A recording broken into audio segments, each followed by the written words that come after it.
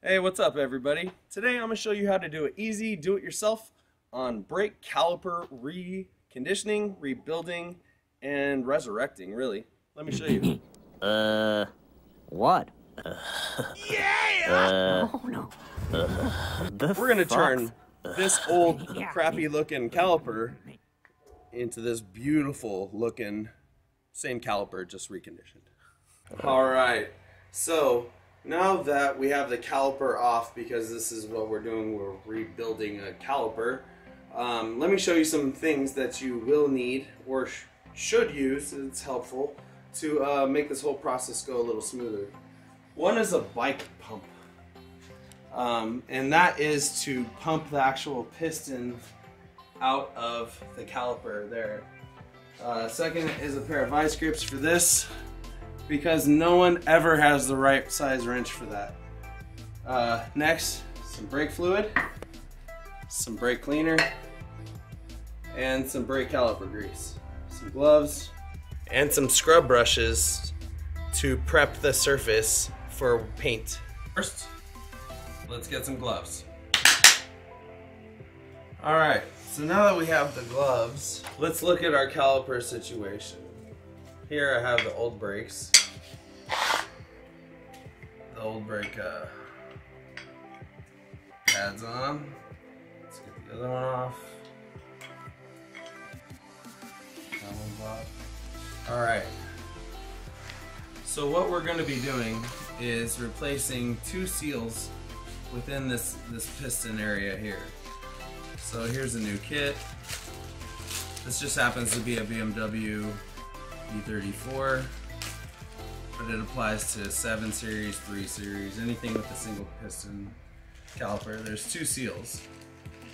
So there is the inner seal of the chamber that the piston actually moves through, and then this one here seals the actual piston to the unit itself, so that way the pressure doesn't pop out. But we're in a situation now to where we got to pull this out, slide that out, we'll clean all this up, and now we're stuck with a piston we can't really get out. It might be seized or whatever, so that's where the bike pump comes in. You got your bike pump, just kind of hold it, even though it's not the right size. You can find a fitting or make something to fit in there, you guys are creative. And then slowly,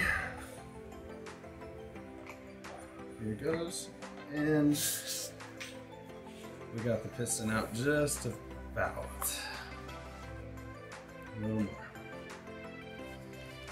Pump it a little more.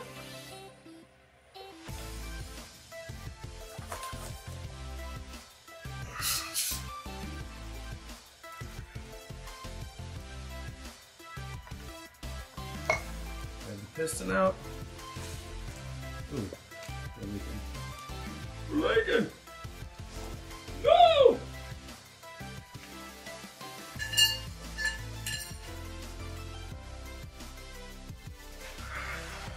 Alright, so I have a bunch of rags. So once you've drained the old fluid or whatever's left, clean up your workstation. If you look inside here, there's the outer boot seal for the piston, which goes from there onto here. Simply pull that out. And then there's another seal right here. You can get a screwdriver or a little pick tool, pull that out. The next step is to clean the holy hell out of this thing and make it look good. I'm gonna show you.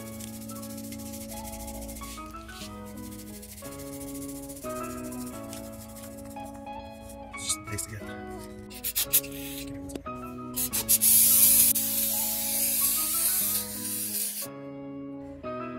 Alright, there's that. We started our surface to get super clean.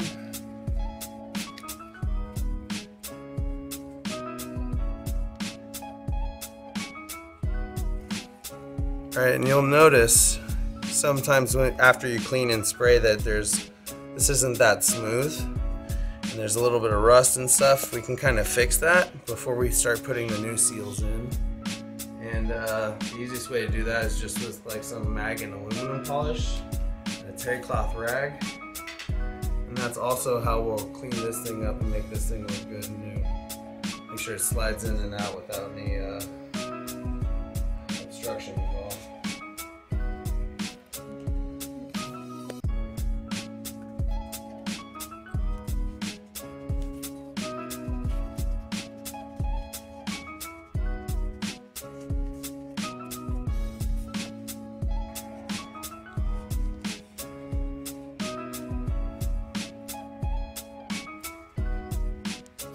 So now that we have this all cleaned and polished out and everything for the most part, yeah!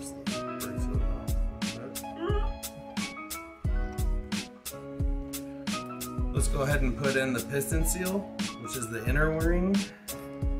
It's the one for this back. Gentle. She'll fit. That seal is in. Let's clean up this dirty piston. We'll get rid of all this rust. Just make it look a little fresher. So that way it won't have any,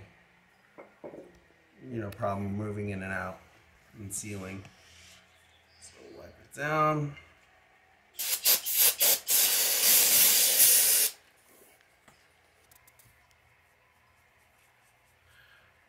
Just rub it.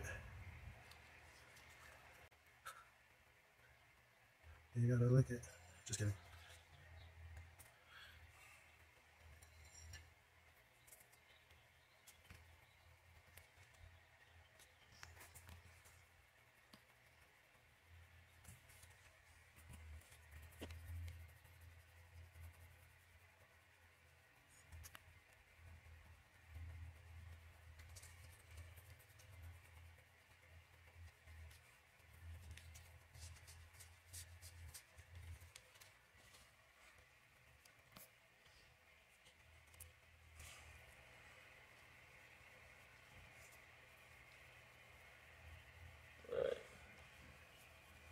So now that we have the piston all cleaned and polished up, and the inner the inner area where the actual piston will go into, we have the one inner seal, the one main O-ring seal.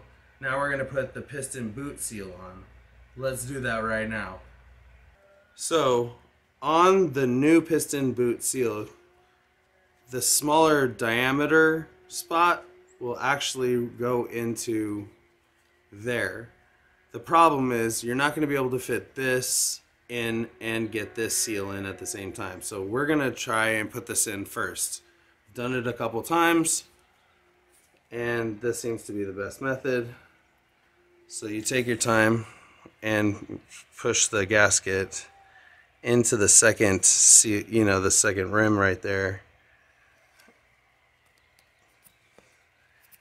Slowly work this bitch.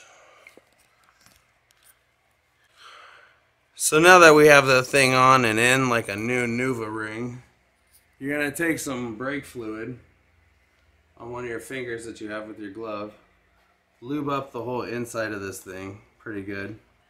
Just kind of finger it. You know what I'm saying? A little lube. And our next move is to wrangle this thing through the small opening into the actual chamber.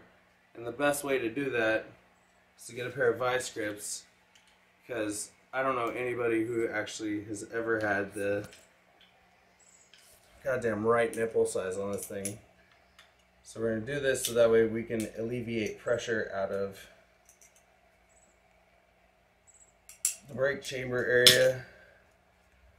And we'll actually just pull this off because it's not a big deal right now.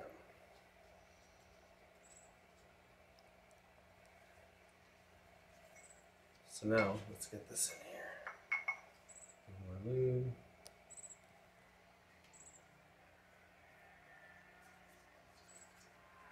You don't want to go on dry. Too much friction, chafing of the gaskets. Oh dude, this is gonna take a long time.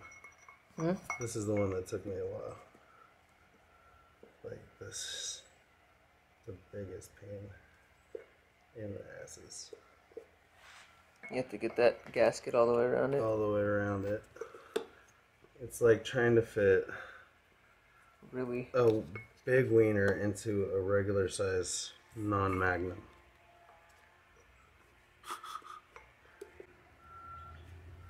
Up and down, wiggle it in. It's going to be tight because you have new seals in there.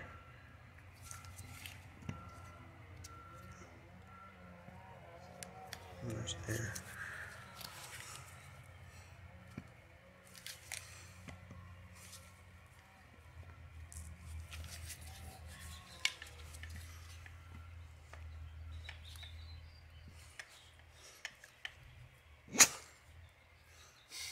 There you go. And ironically the seal's on, but if not, you can check it again with your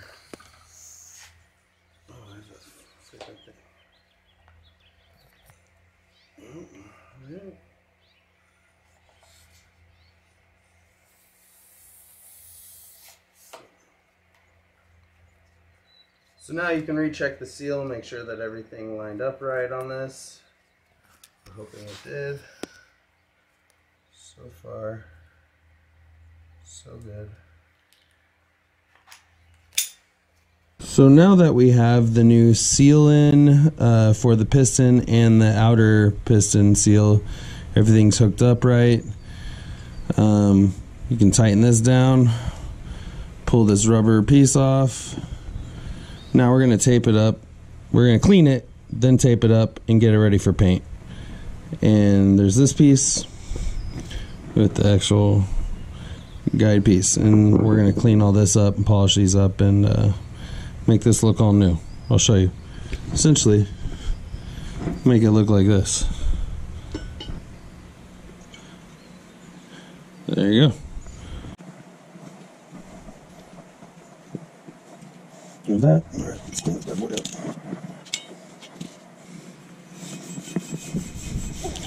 You don't want to go too hard to take off all the surface, but you do want to get the majority of the nooks and crannies where all that brake dust does hide.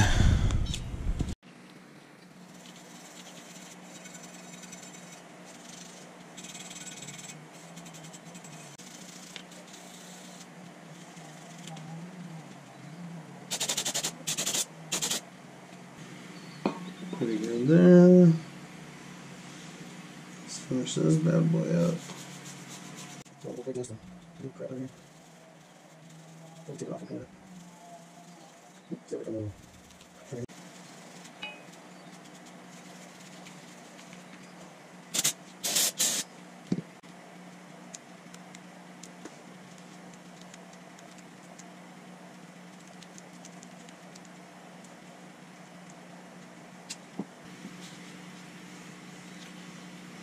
That one, that one. Now we just need to tape some of this surface here, so that way the brake caliper guides will have a place to run free without binding up and shit. So, alright, there we have them. They're all prepped for paint for the most part, and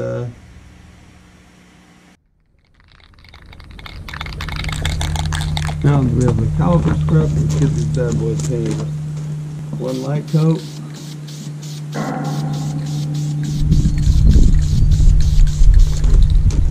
Wait for the wind to die down.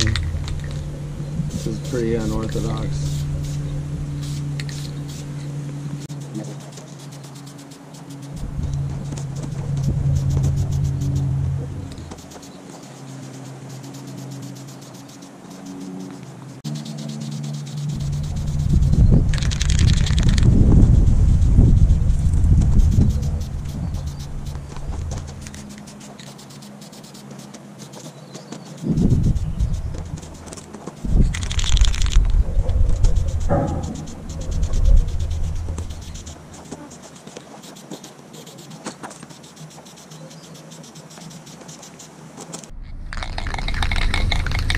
Alright, I have 3 coats on there. is the fourth and final coat. So it's about 1 can for essentially the front complete brackets and the calipers.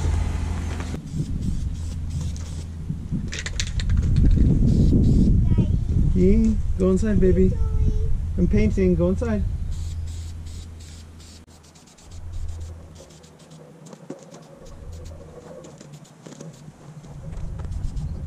Now you can see how glossy it is. Looks really good. Piston's all taped off. This one.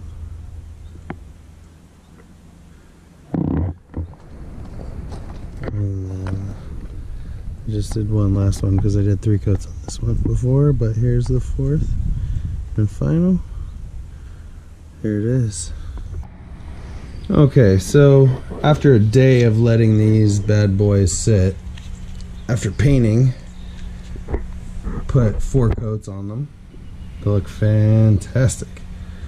Let's get into finishing the rebuilding process of this.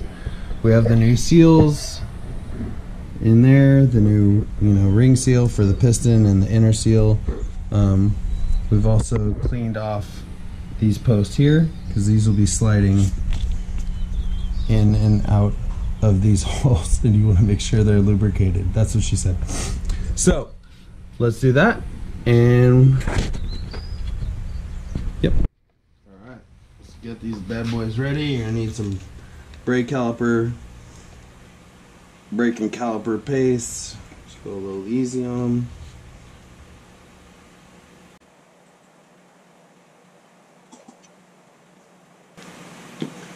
There you go, you lubed up the shaft. Now you want to stick it in the holes. Gets me every time, sorry. So there you have it. That part's all done. Seal's done. Everything's smooth, ready to go. We can install the new brake calipers. You're going to want some disc brake quiet stick action. It's pretty legit. So put some on the back. Contact point there.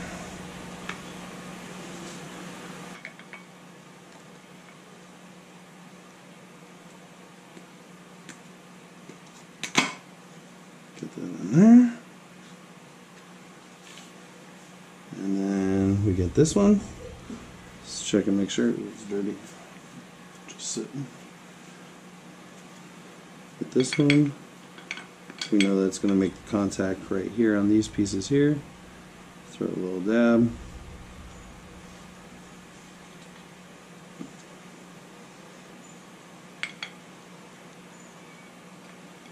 Get those in.